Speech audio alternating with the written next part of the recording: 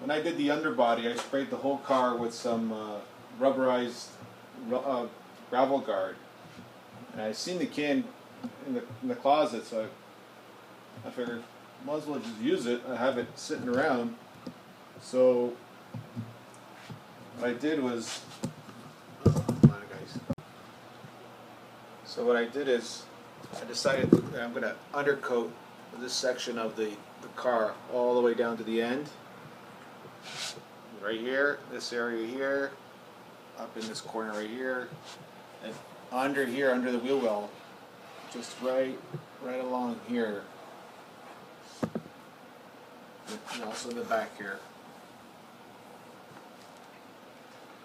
So I'm going to use that rubber guard. I'm going to spray it, and we'll see how it turns out.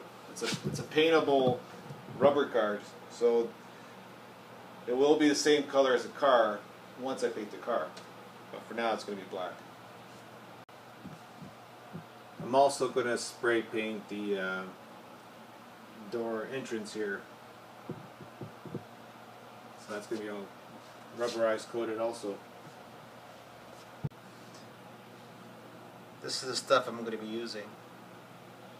I used it under the car. It worked out pretty good, so I'm just going to continue using it. I got about a quarter of the can left, so might as well use it. Also, the gun that I'm using is this. It's a siphon gun.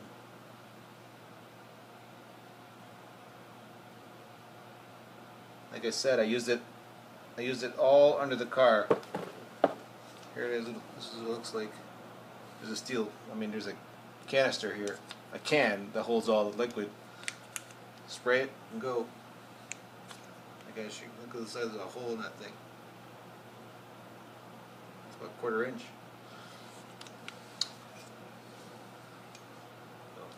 So, that's that.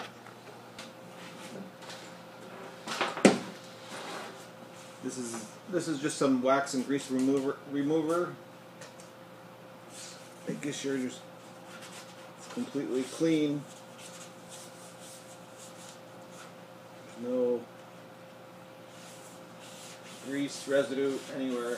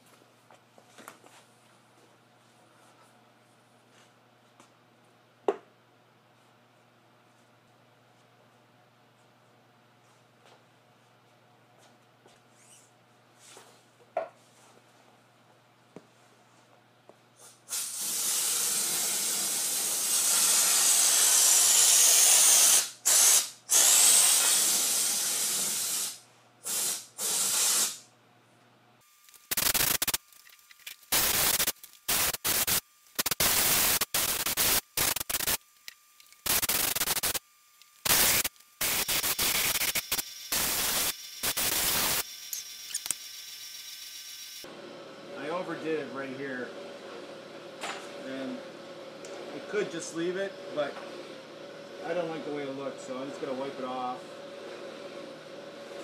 and recoat it.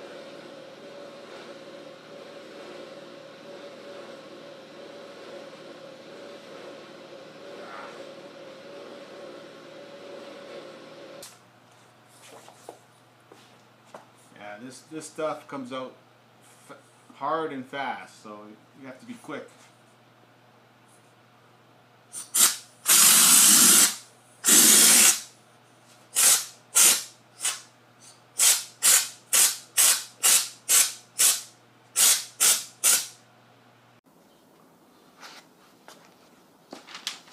Well, let's see what it looks like.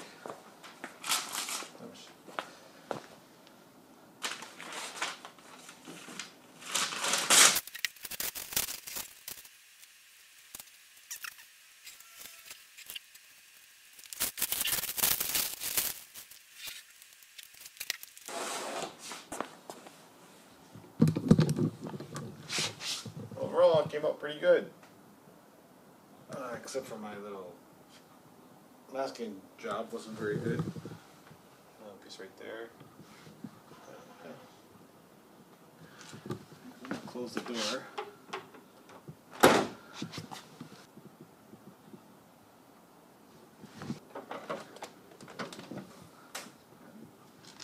There it is.